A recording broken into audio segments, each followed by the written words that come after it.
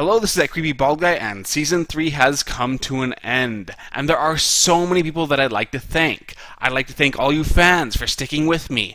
I'd like to thank all the reviewers I covered for not being little bitches and trying to get my videos removed. I'd like to thank Spoonie for going batshit insane shortly after I released my review of him. I'd like to thank Boy Named Sue 4 for being the only one to comment in my review of the movie Lockout. And most of all, I'd like to thank Naminator 5.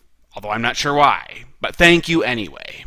So Season 3, the year-long season, was an interesting season/year indeed. I covered the wildly uneven suburban nights. I pissed off AVGN fanboys with my re-review of AVGN. I double-teamed Robert Million with Spazmaster. That sounded a little weird.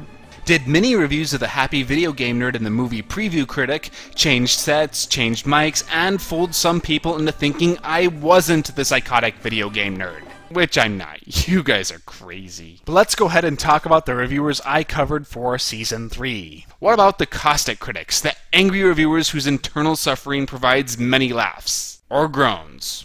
Film Brain's Bad Movie Beatdown is alright, having some really good reviews and some really generic ones, but I still recommend him if you like this style. Phaelus is less of a critic, but I found his videos to be more enjoyable thanks to his amusing delivery and tighter pacing. Shitcase Cinema showcases some of the finest accents to ever appear in a video review show.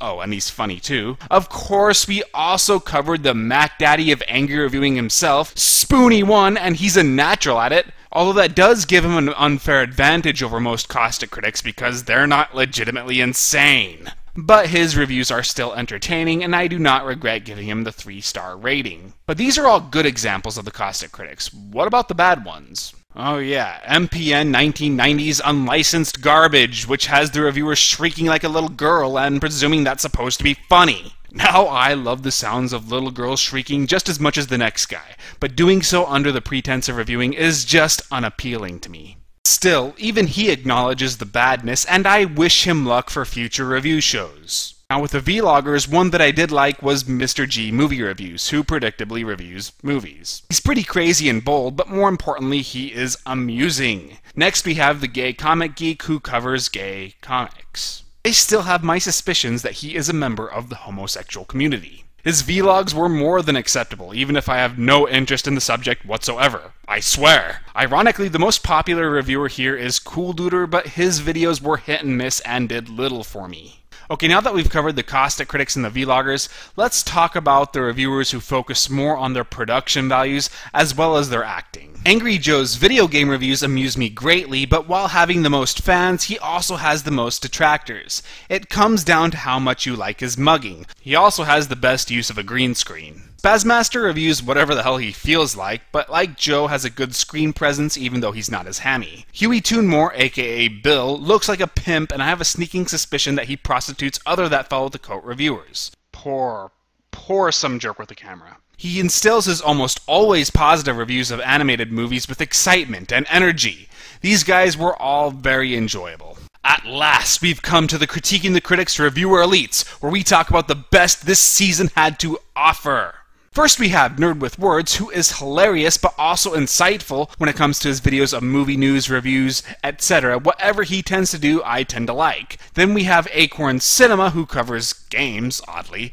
He may have delivered the most entertaining web show of this season, but he also happened to have a lot of interesting info too. Spilkrew's ambitious animation gimmick is spectacular, but the reviews themselves are briskly paced and very, very, very funny. Then we have Cover Art Fail, who took a premise that I initially disliked, but it turned out to also be one of my favorite web shows of the season, if not of all time. Informative and comical, it's always nice to see something different. Now with my Angry Joe review, I pretty much figured out how subjective some of my claims were. That's the only reason he's not here, but I guess I might as well say that yeah, he belongs in the reviewer elites too, because I did give him a 4-star rating and I have to stick with that.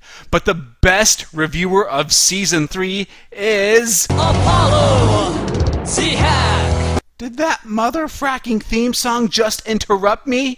Whether it be the Hackdown, a Reviewiverse saga, or damn it, I even love, well, damn. Apollo Z-Hack has the perfect balance of everything, and by balance I mean that he excels at everything.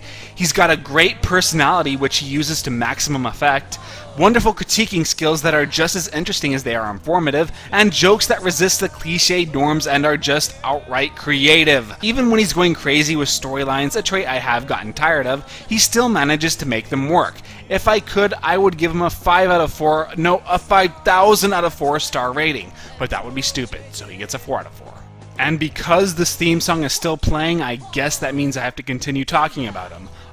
Great production values, and unfortunately it seems like he's more or less retired, so that is a great shame.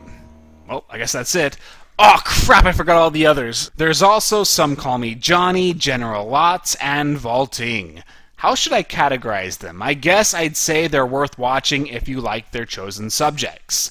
Some Call Me Johnny has always walked the line between goodness and greatness. His reviews are very intriguing, very well paced, and very entertaining, but he tends to speak a little too quickly. General Lots has an assload of knowledge at his disposal, and the info is good, but the reviews themselves are a little dry. Morgan, although he likes to be called Morgles, wink wink, is inconsistent with his subject, but generally covers movies and TV shows that either have some sort of cult following or maybe a little bit of a nostalgic appeal to them. They started off rough, which is another word for sucky, but he's probably improved the most of any reviewer featured on this show. He's pretty good now, but let's talk about the Season 4 race. There shall be 20 reviewers covered in the next season, and 8 of those shall be determined by you.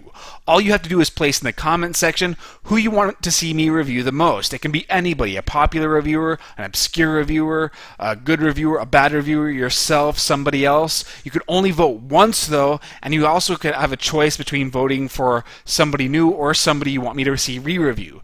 Now, here are the options for a re-review. The Nostalgia Critic, the Cinema Snob, Gendude89, the Reviewer, although I probably won't use any of his footage. I'll explain why in the future. The Nostalgia Chick, and Moronic Mark. Now, if you choose to vote for somebody you want to see me re-review, you could not vote for the first 8 unless those 8 have already been chosen. So who are some of the people I will cover for Season 4? I'll give you 2. Iron Liz and Yahtzee. Actually, I'll give you 3. Schmoes No is up there too. So don't vote for any of those guys. They're already chosen, but vote for anybody else. I won't be completely inactive over this break. Of course, I'll do plenty of written reviews on my site, vlogs, some guidelines episodes, some Creepy Bald Guy episodes, some review memoirs episodes, and if you want to see the results of who wins in the first 8, obviously you can just look in the comments section, or you can just check on my Twitter account where I shall post the winners there. So that's that. I hope you enjoyed this video, and I'll see you guys later. And remember that those who cannot do, critique.